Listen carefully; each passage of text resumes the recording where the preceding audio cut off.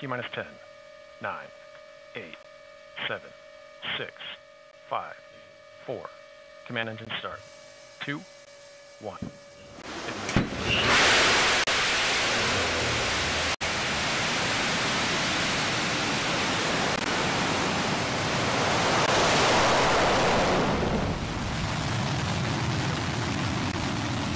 Mission Control confirms New Shepard has cleared the tower and is headed to space.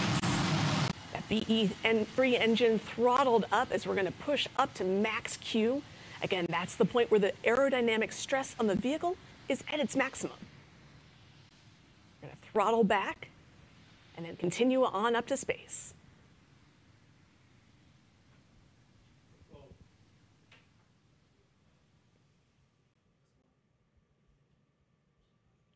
It appears we've experienced an anomaly with today's flight.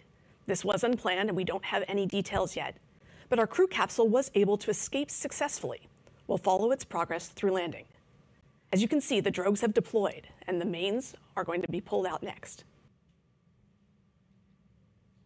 There we go. All right, the mains are out. You see that they're reefed. They're going to be expanding. As the mains inflate, the capsule will stabilize. That's looking like a successful execution for the crew capsule and escape system.